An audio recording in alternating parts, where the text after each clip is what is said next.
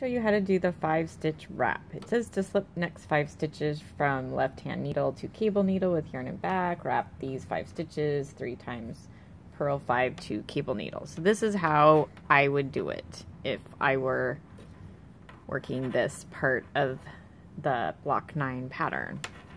So I'm going to slip 5 stitches onto my cable needle. 1, 2, 3, 4, 5.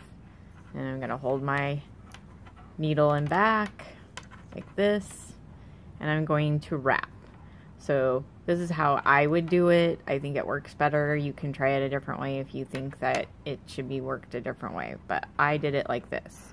1, 2, 3 times like that, and then I'm going to purl. So I'm going to 1, 2, 3,